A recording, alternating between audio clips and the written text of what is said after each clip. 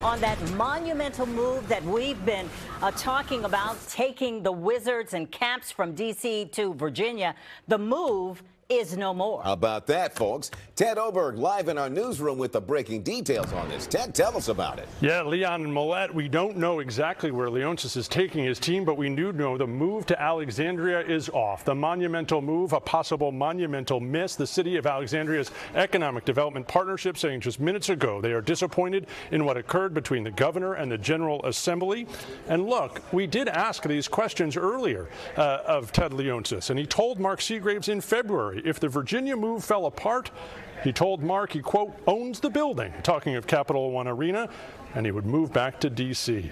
We don't know where Monumental will end up, but we do know the city has a standing offer to hand over $500 million D.C. dollars to Monumental for the renovation of Cap One.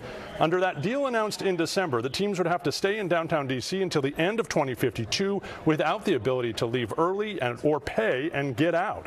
When D.C. made that offer in mid-December, it came with unanimous support from the mayor and the entire D.C. council, but Leonsis said no.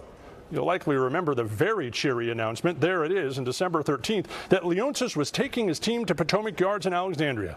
Under that deal, and it seemed like a sure thing that day, didn't it? Virginia taxpayers would have backed $1.5 billion in bonds to build an arena, music venue, entertainment complex. Leonsis would have put in $400 million in cash and paid rent for years.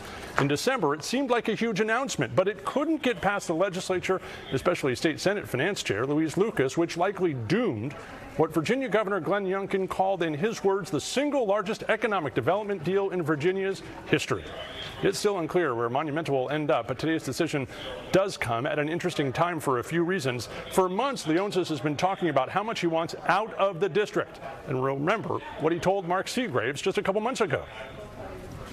My legacy is not finished and complete. I'm going to build, though, the greatest building, the greatest sports community, because I've got the land and the room to do it.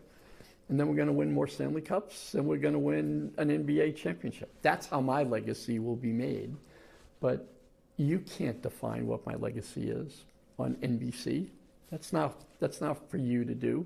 My legacy will be earned over a body of work, and I have zero concerns about what people think my legacy is right now. His legacy likely to be defined even further this afternoon. If we hear more, we'll have to see how the owner plays it. Let's also point out a few other complications. First, D.C. is about to roll out a budget that likely will show budget cuts across city agencies and possible tax increases for people who live in the district. It doesn't appear, however, that is softening council support for the $500 million plan, at least right now.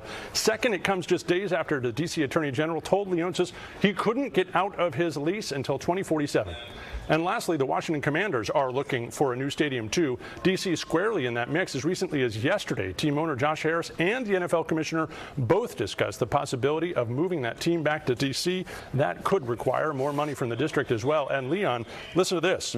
State Senator Louise Lucas just tweeted a second ago, as Monumental announces today they are staying in D.C., we are celebrating in Virginia that we avoided the monumental disaster, she says. Thank you to everyone who stood with us in this fight. That answers my question. I was wondering how long before Louise Lucas would take a victory on this. So that's over now. We knew that answer. Are we expecting to hear anything from the mayor anytime soon? It is likely that we will hear something from city leadership at some point soon. This is clearly a huge announcement from the folks across the river. We don't have anything official from the mayor nor from Monumental at this point, but we do expect that maybe here at some point before the sun sets we'll hear something.